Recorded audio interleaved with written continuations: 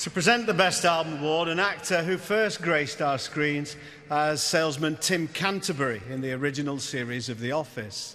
He's since become an actual international megastar, having played Bilbo Baggins in Peter Jackson's epic Hobbit trilogy. I love that first Hobbit film, don't you? Where the first 45 minutes consists of Bilbo in a tree stump house, and from what I could make out, the Dubliners came to tea. His many credits include Love Actually, The Hitchhiker's Guide to the Galaxy and the Fargo TV series, and he's about to make his debut in the new Marvel superhero film Captain America Civil War. He's driven all the way over here from Wales, where he's currently filming the new series of Sherlock, handily near to where we did the Folk Awards last year. So he's come a long way, but then so has Julie. Say hello to Mr. Martin Freeman.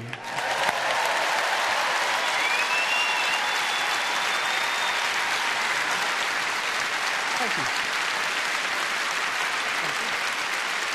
Thank you very much. Thank you. How really lovely to be here. I've never been on this stage. I've been out there many times, and it's a real privilege to be standing here.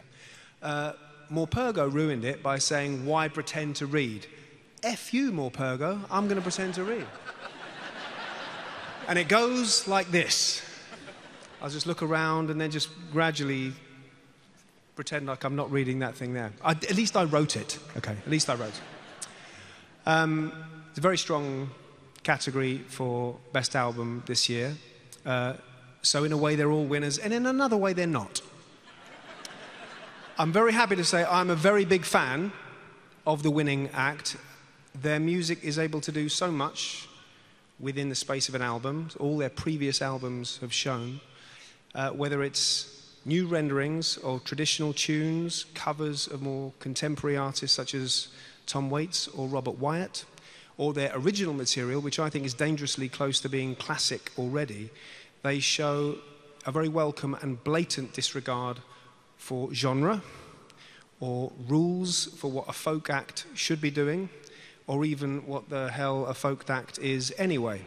Because yes, of course, traditional folk music is at their core, but I also hear jazz, pop, even maybe a little bit of drum and bass occasionally. And here's where it's like reading, yeah.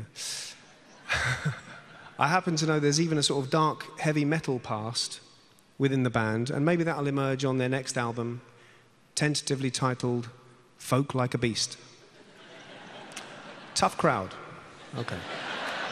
But it's this album that we're concentrating on, and as this is the only category tonight voted for by the public, I'm very gratified to know that their army of fans feel the same way about them as I do. It's not just my pleasure, it's my honor to present the winner of the Best Album to The Unthanks for Mount the Air.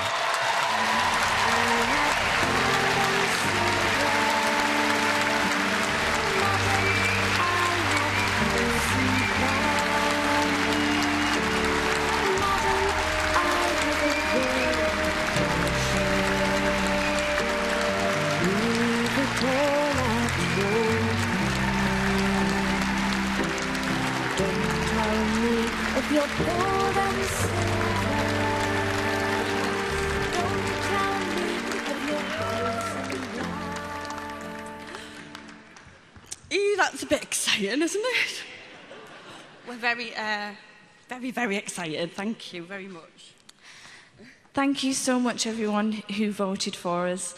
As Martin said, we do meander sometimes on little musical adventures, and thank you so much for trusting us with that and supporting us and coming with us, and we really feel that support from you, so thanks.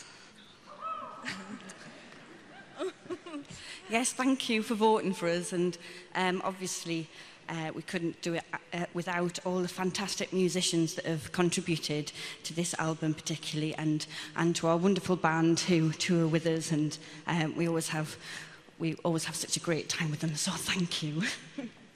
And thank you very much, folks. It means a lot to us to win the Best Album Award. I'd just like to say, keep buying recorded music. It's an art form in itself, independent as a creative tool to that of live performance. So thank you for that. And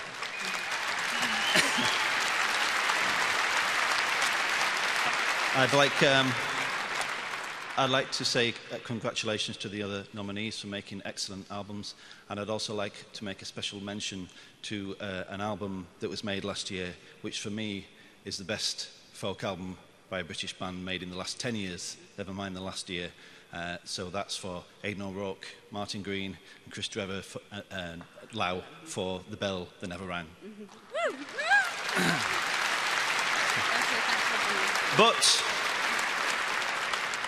But they have won lots of folk awards, and so we're very pleased to have a turn. So thank you very much. Thank you.